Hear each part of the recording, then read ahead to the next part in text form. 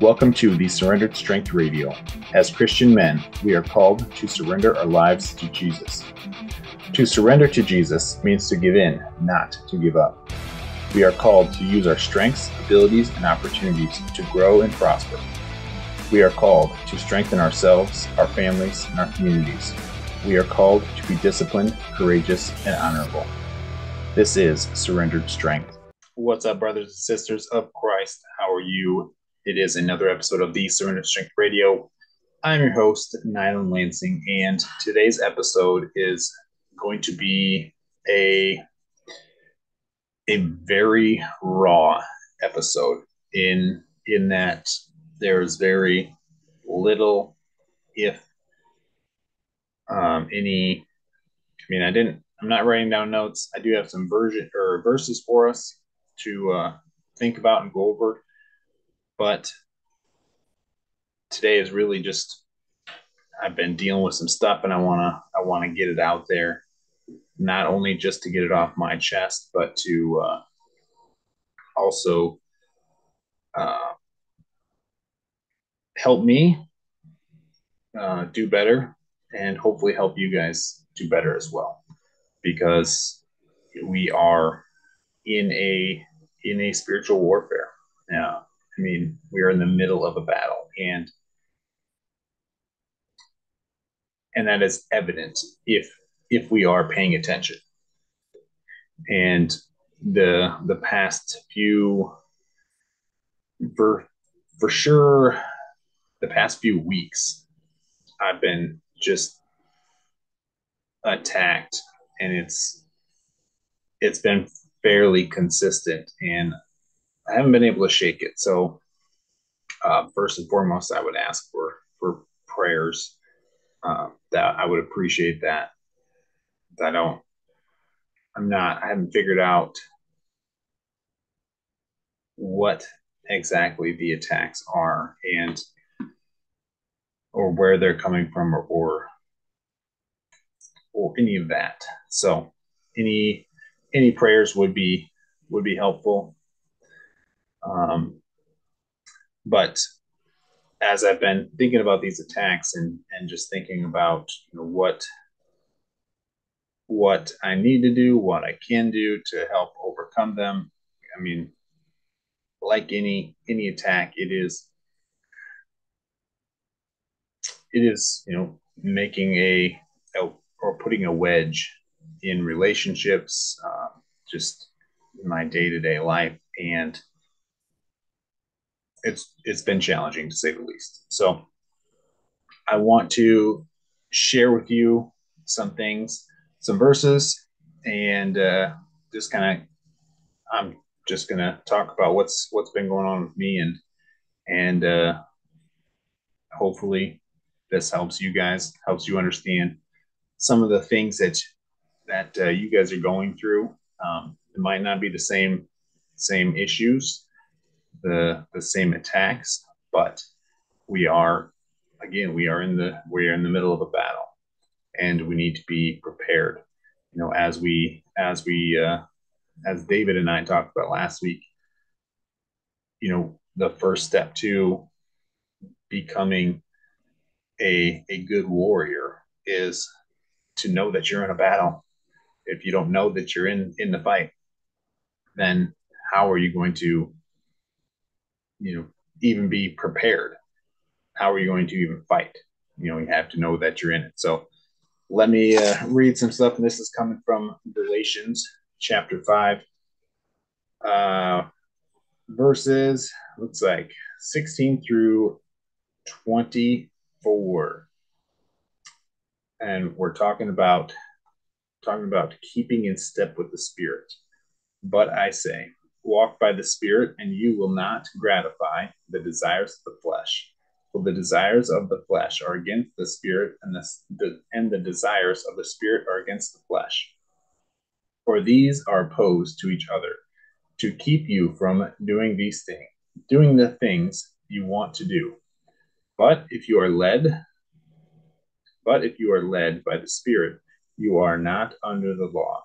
Now the works of the flesh are evident: sexual immorality, impurity, sensuality, idolatry, sorcery, enmity, strife, jealousy, fits of anger, rivalries, dissension, division, envy, drunkenness, orgies, and things like these. I warn you, as I warned you before, that those who do such things will not inherit the kingdom of God.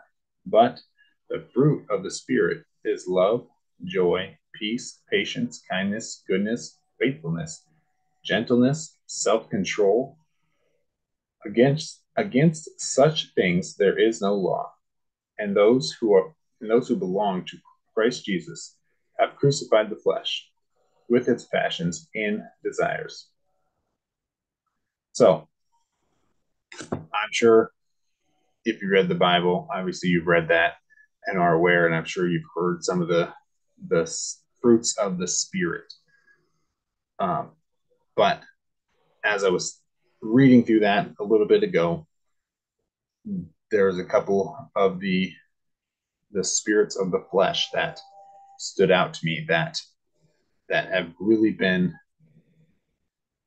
what I've been struggling with recently, and that is fits of anger and what was the other one? Division. And it's it should be no surprise that those are both spirits of the flesh and ways that the enemy attacks us and separates us and keeps us from the fruits of the Spirit of God. And you know, we need to be aware. Obviously, the list of the spirits of the flesh. I mean, they go from pretty deep and pretty dark to maybe not so deep and not so dark. We're talking about sexual immorality, um, drunkenness, orgies. I mean, those are some major things that for someone that's been a Christian for a long time, those shouldn't be any issues. Even for newer Christians, those shouldn't be any issues. But for maybe for a new Christian who's still battling the spirits of the flesh, battling this world, and still breaking those bonds, those might be some issues that you're dealing with, and just some of the attacks that you are dealing with. I know when I first started turning from my worldly ways, drunkenness was one of my challenges. I was never an alcoholic, but I definitely got drunk. Throughout college, I was drinking a lot, and it just it came down to a point where I ended up spending a night in jail, and that was one of the turning points in my life. But now I don't have hardly ever any desire to drink. That's not any issue that I have anymore. But there are still battles of the flesh, which I would say that we will continue to battle throughout our entire lives.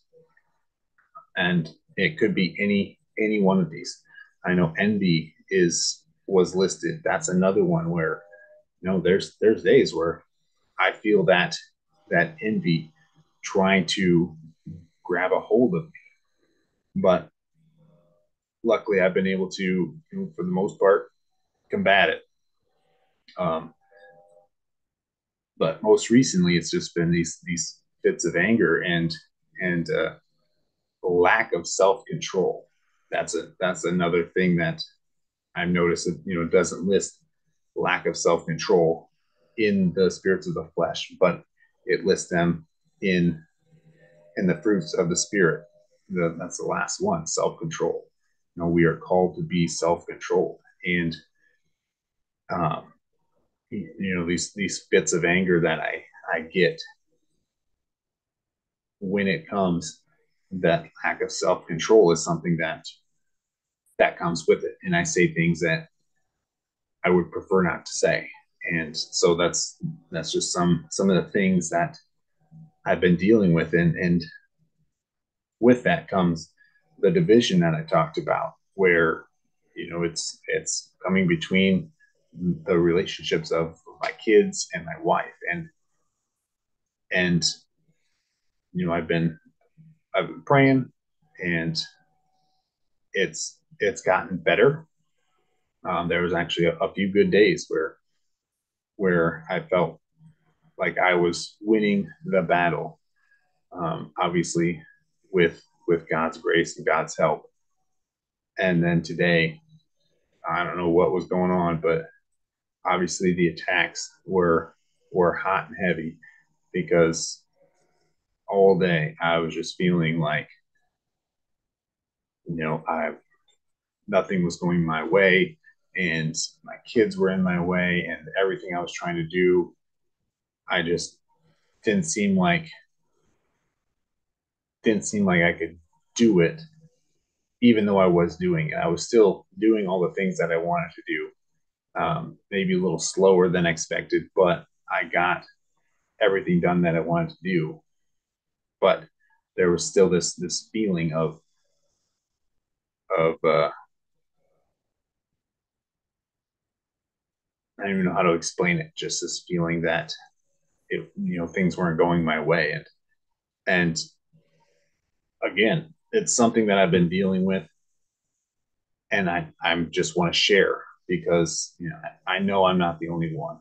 And maybe it's not, again, maybe it's not the fits of anger, but maybe it's jealousy, rivalry, um, or any of the other lists. You can read it yourself. Again, Galatians chapter 5 verses 16 through 24. Go through that and see what it is that you are being attacked with, because like I said, we're all being attacked, and we need to be aware of how the enemy is attacking us, and how um, our past is always, the devil is always trying to bring up the past, and really use that against us. Some people call them wounds, and again, those wounds could be something that we did to ourselves, and it could be something that somebody else did to us. But the enemy is always going to continue to bring those back up and try and use them against us. But the longer we can use the fruit of the Spirit, which is, again, love, joy, peace, patience, kindness, goodness, faithfulness, gentleness, self control, the longer we can use those to combat the attacks, and use scripture, and just trust in God, and use our faith in Jesus to combat the attacks, the less those attacks, the less impact those attacks have on us. Um, you know, again, it's been I guess 12 years now since I graduated college, and when I first got out of college, again, the drunkenness was an issue for me.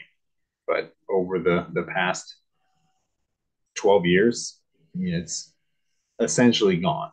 I mean, there's there's hardly ever any desire for me to drink, even a drink, and usually it just doesn't even sound good.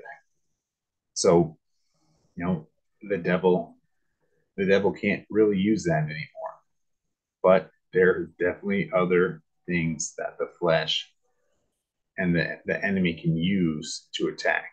So I want to just make you all aware of these things, and just take some time to really take a look at what's going on in your heart, in your spiritual life, and see, is Is your life lining up more with the fruits of the flesh or lining up more with the fruit of the Spirit? And this isn't a this isn't another attack on you. Um, this is just a check-in. It's time to check in and see where you are. A few podcasts ago, we had heart checks. We talked about heart checks and just basically taking a check and seeing where you are in your heart. And this is just another opportunity. Where are you at in your heart? Where are you at in your spirit? And we are moving in the direction of living the the fruit of the spirit, which again, the love, loving ourselves, loving other people in the way that God loves us, in the way that God loves other people. The way this world loves everyone, where you can do whatever you want. No, we are called to a higher standard. But to have joy that comes from God, have peace that comes from God, that we know no matter what happens, it's all going to be okay because Jesus has conquered the grave. And we can have patience, we can have kindness, we can have goodness, faithfulness, gentleness, and self-control. And what a life that is, to have all of those and to be able to just lean into those and go throughout your day with self-control, with faithfulness, with kindness, with love, with peace and joy and patience. So again, I'm just putting it out there, just sharing what's going on in my spiritual life, what's going on in my heart, what's going on in my life, so that you know that, hey, I'm not perfect. I still need Jesus. We all need Jesus. We all need God's love, God's grace, God's mercy. And if you are feeling the attacks, or if you are struggling with some of the desires of the flesh, then you know it's time to check in, get help, ask for prayers. Obviously, stay in the Word, continue to communicate with God through prayer, but stand with uh, some brothers or sisters. Have some people be praying for you and with you to help you. We need help, and it's good to be able to send someone a message and to say, hey, this is what I'm dealing with. Pray for me. And you know that they'll pray for you. So it's good to have those people. And I would encourage you, if you don't have those people are right here. I'm right here, building a community of other men who will pray, who are in this battle together. A group of men who are living the surrendered strength life, the surrendered strength code, who are developing their discipline, who have been on this journey already, who are disciplined. They're not perfect.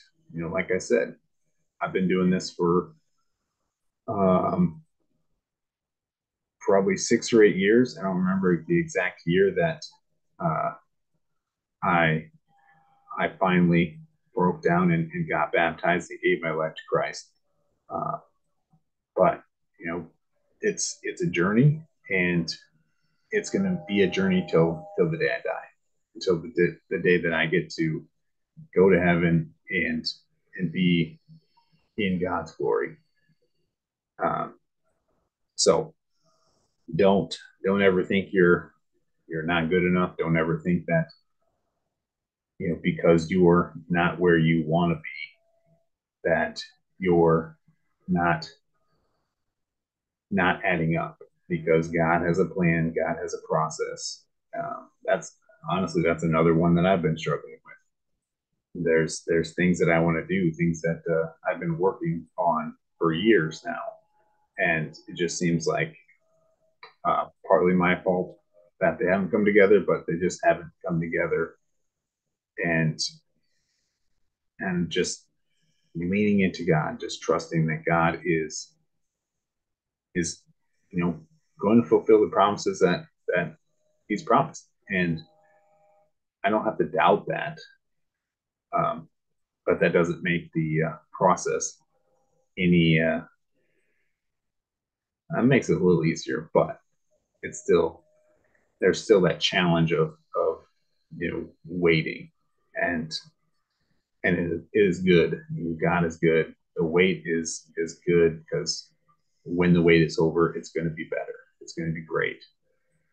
So I just want to encourage you all to continue to walk in the fruit of the Spirit, walk with Christ, and continue to battle the desires of the flesh. We know that the attacks are coming. Be prepared. Stay in the Word. Be praying. Build that community of people, of believers that will pray with you and for you. And again, I'm here. You can reach me on Instagram, Surrendered Strength, Facebook, Surrendered Strength, whatever it is. If you need prayers, questions, comments, reach out. I would gladly get back to you and just have a conversation, or if it's just prayers, pray for you. So with that, I just want to remind you to remain disciplined in your body, your mind, and your spirit. Encourage others to do the same, and by doing this, we honor and glorify God. Thanks for listening to the Surrendered Strength Radio. Connect with me on Instagram and Facebook at Surrendered Strength. Be sure to subscribe, like, and share, and live the Surrendered Strength Code. Discipline, courage, honor.